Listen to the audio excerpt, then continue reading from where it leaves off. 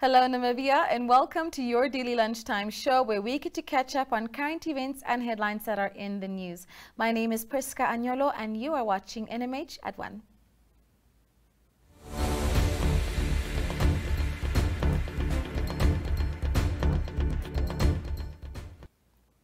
So let us first have a look at the incoming news this morning.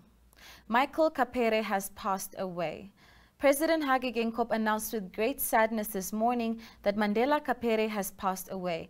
The president wrote in a message, "Our nation has lost a dynamic parliamentarian who played an important role in shaping the trajectory of youth leadership in our land.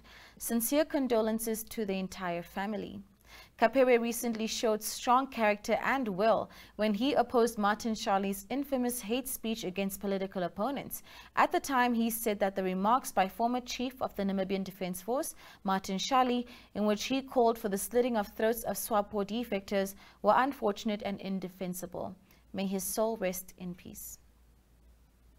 And now we move on to our COVID-19 update. The latest COVID-19 figures for Namibia as at Saturday, the 5th of December, was announced yesterday. Namibia has now tested more than 150,000 people and surpassed 15,000 positive cases. 9.8 of those tested were positive.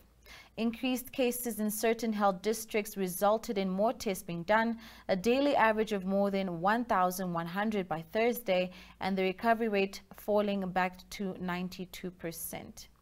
Windhoek is now recording the highest daily average of new cases in 8 weeks, and the capital city's total number of cases will, according to the current trend, reach the 7,000 mark within days. Total cases in the Karas region increased beyond 700. The three main drivers of the current upsurge is Windhoek, with a daily average of 84 new cases over the 3 days ended on Saturday, Omaruru with an average of 22, and Luderitz with an average of 17. Smaller upsurges are being recorded in the districts of Oshwarongo with an average of 6 cases per day, Swakopmund with 6, Walvis Bay 5, and Karasburg with 4. Let us all heed authorities' calls to follow hygiene regulations. Keep your social distancing and wear masks. Now is not the time to let our guard down.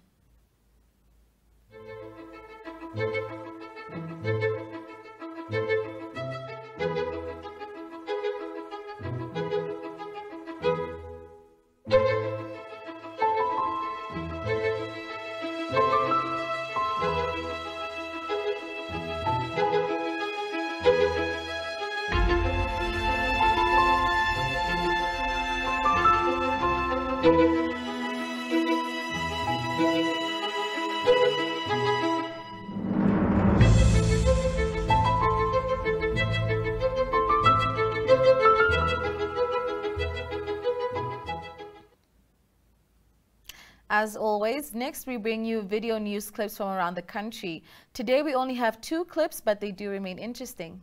For our first video, Esther Kamati records people of stand of Cheetah Conservation Fund. On Friday, the Cheetah Conservation Fund had a pop-up information booth in celebration of International Cheetah Day. Monique Groeneveld and Amanda Engelbrecht, 2 interns of the CCF, share their thoughts and tell us what the CCF does. Do have a look.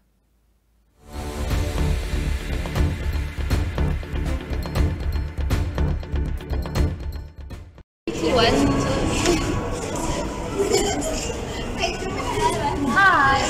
Okay, so we're from the Cheetah Conservation Fund.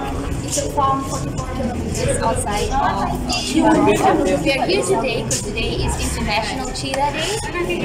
We're here to create awareness in Toronto for cheetahs. Namibia has the largest population of cheetahs in the world. So we're trying to help, we're trying to work with communities, we're trying to work with people, especially farmers, to live alongside our cheetahs because we want to conserve them. We want to have cheetahs for the next generations that are coming. Okay?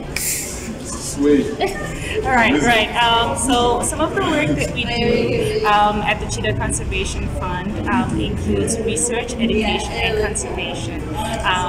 we do is we not only educate farmers, but we go out to schools. We try to engage with the public on days such as this one, just to basically educate them about the importance of cheetahs, why we need them around, and why it's so important to conserve them. So that's just some of the work that we do at the Cheetah Conservation Fund. Yes. And with regard to what I said earlier about most especially focusing on farmers, the reason being that we have a lot of wildlife conflict happening with the farmers, especially with the cheetahs. Most of the kills taking place on farms, the farmers think that it's the cheetahs. So what we do is we try to educate the farmers with outreach programs, and we also have a livestock guardian dog program running at CCF right now, whereby we give farmers livestock guardian dogs, Anatolian breed, to help mitigate the cheetah killing that's happening. So that's a little bit of what we do. We also have other programs. We have a SCAT program also running, where we collect cheetah, leopard, predator scats. We have our own genetics lab, and we try to see like the DNA of the cheetahs. Basically, yeah, we have a lot going on in Cheetah Conservation Fund. We try to work with as many people as we can.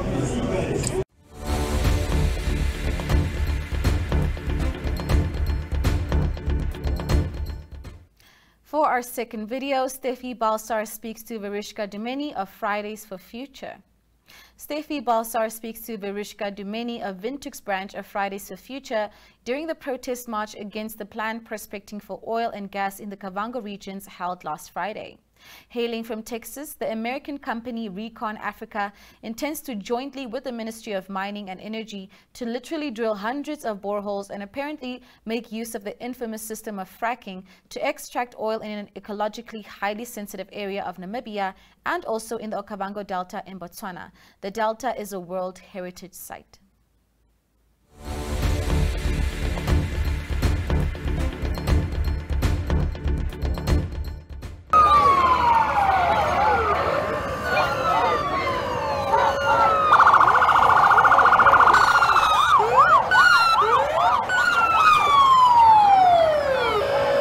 My name is Verishka Dumeni and we are part of Fridays for Future Windhoek. We are here to demonstrate against the oil drilling in the Kavango by the Canadian company Recon Africa. We believe that there should not be drilling of any oil in any nation, especially a sensitive area as the Okavango, that may affect the Okavango Delta, which supplies the livelihoods of over 200,000 people from the 3 countries.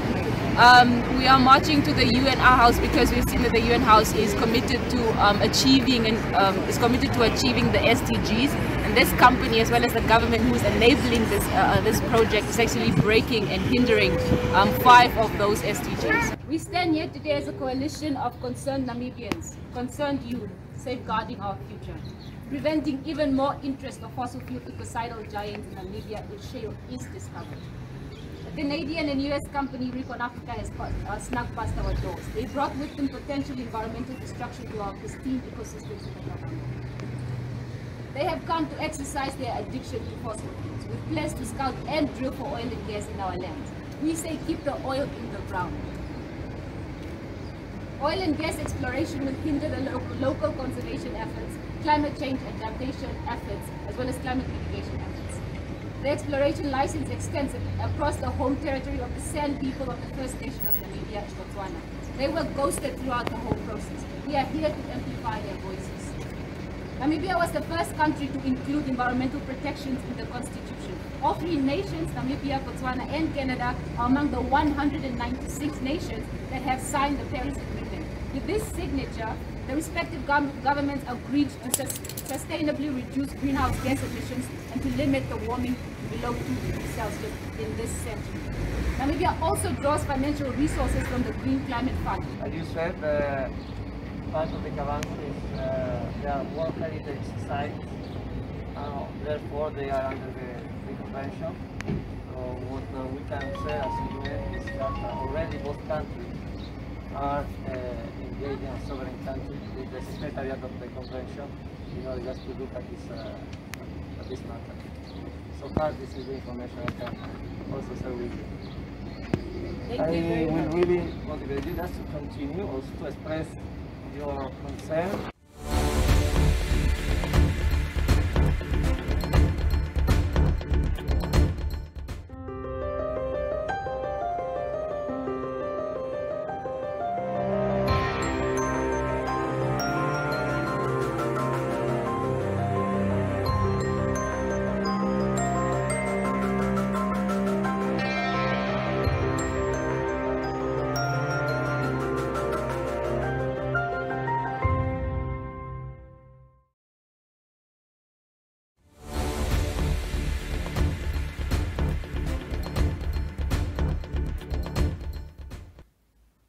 Today we're looking at the front pages of various Namibian papers today. And we see that in the Allgemeine Zeitung, that it leads with a recent increase in the number of COVID-19 cases. While Namibia does not automatically strike a problem in terms of having reached the internationally recognized red line of 50 infections per 100,000 inhabitants over a 7-day period, it does remain worrisome that some people seem to disregard all COVID-19 regulations designed to keep all of us safe.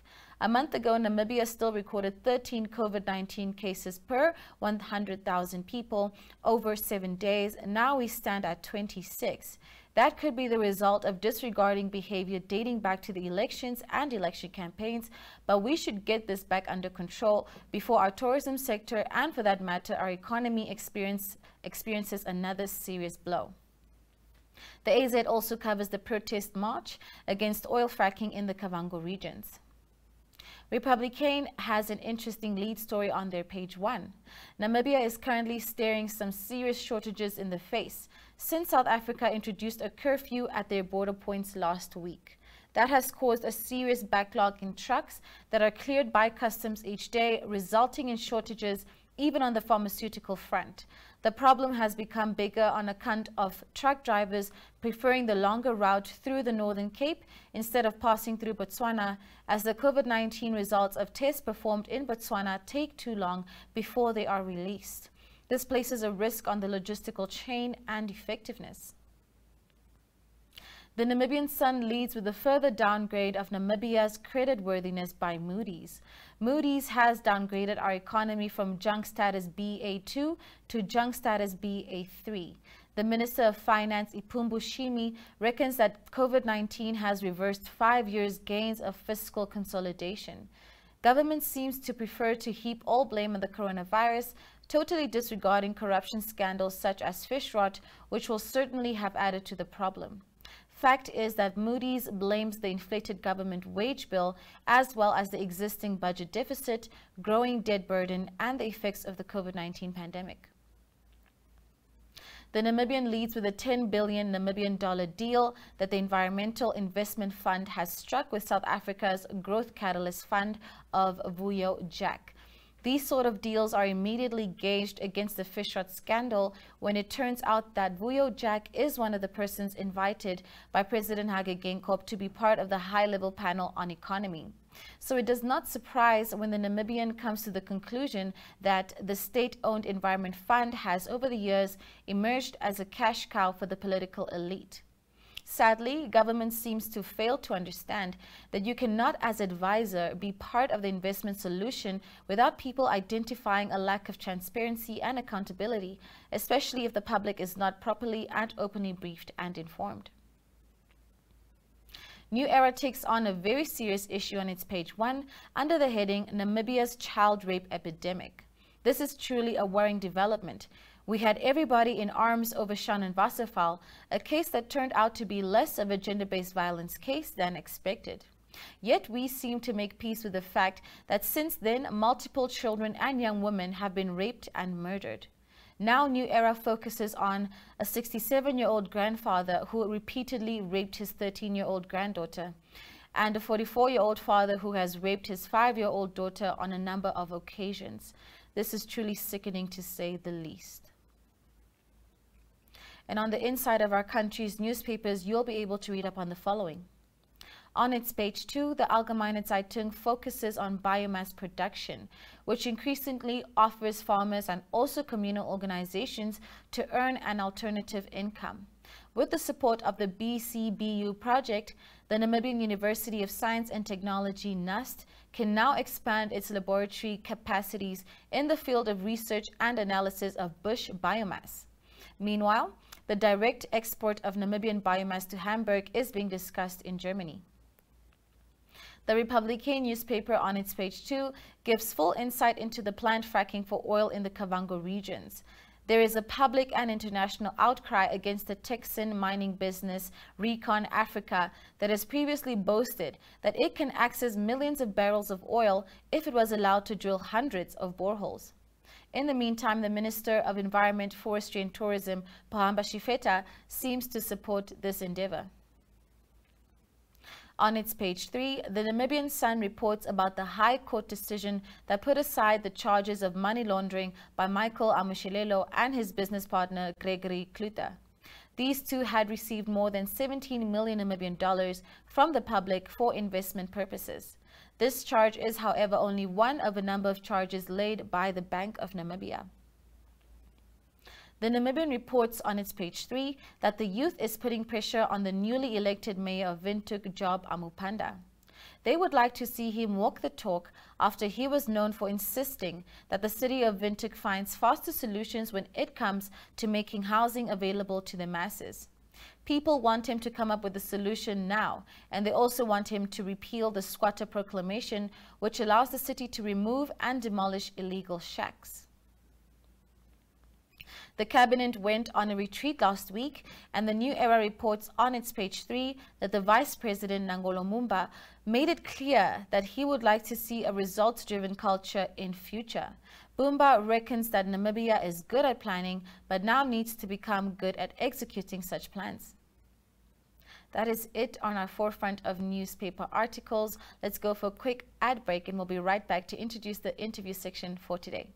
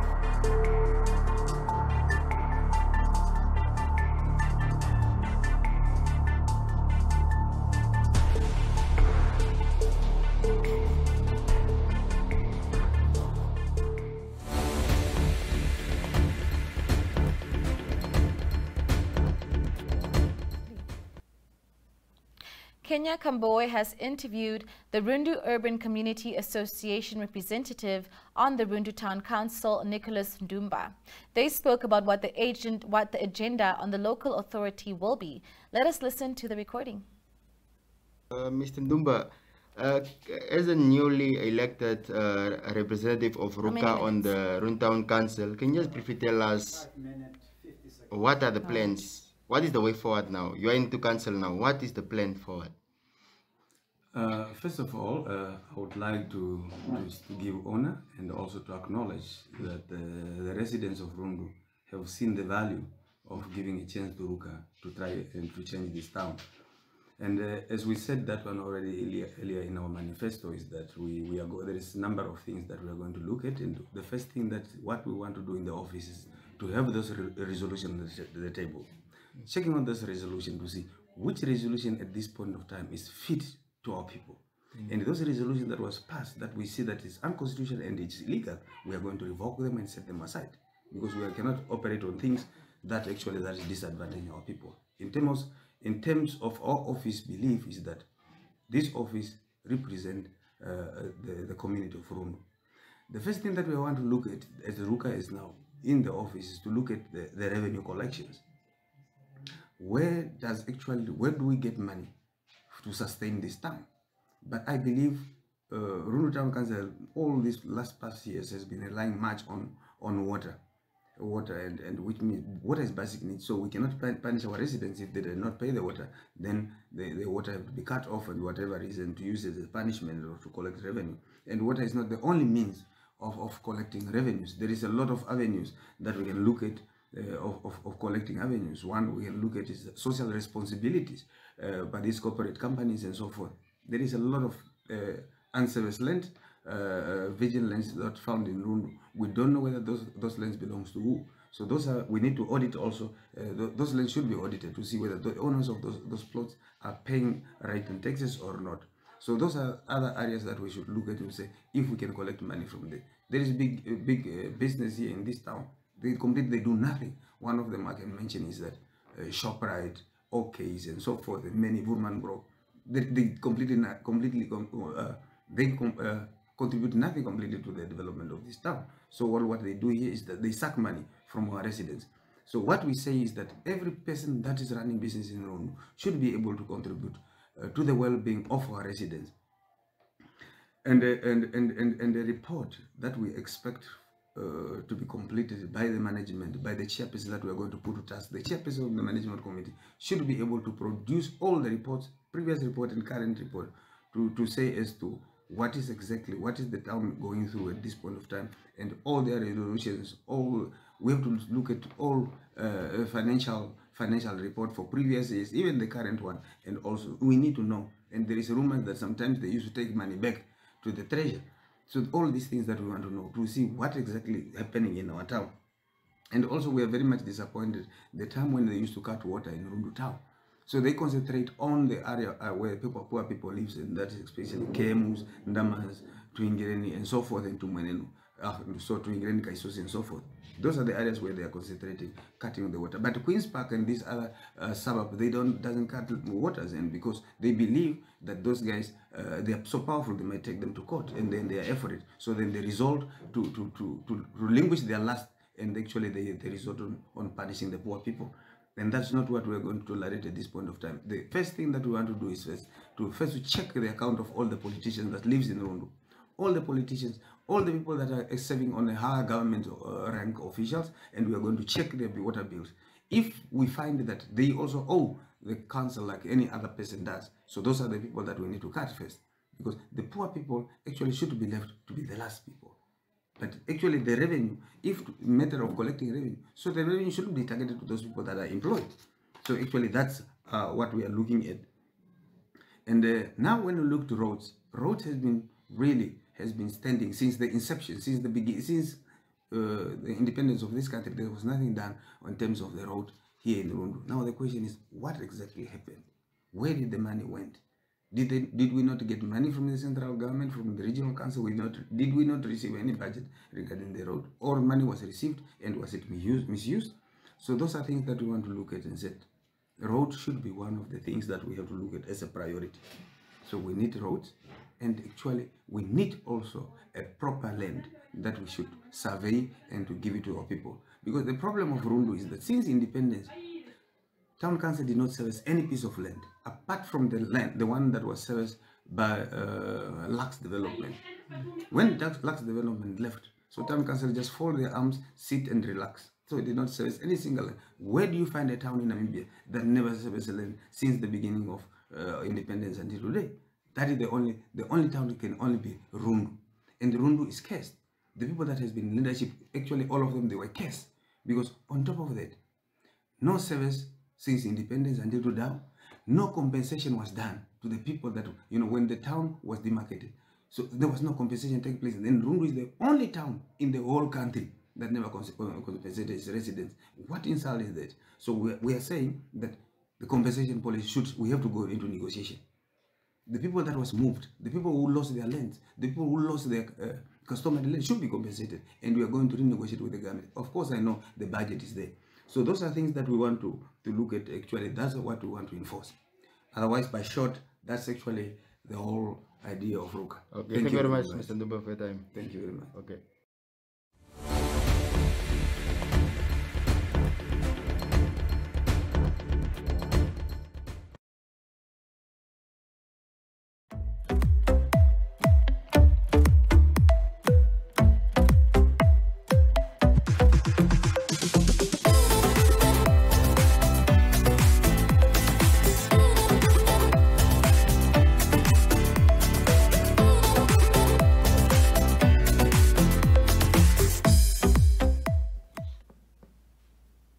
And with that, ladies and gentlemen, we have reached the end of today's lunchtime show.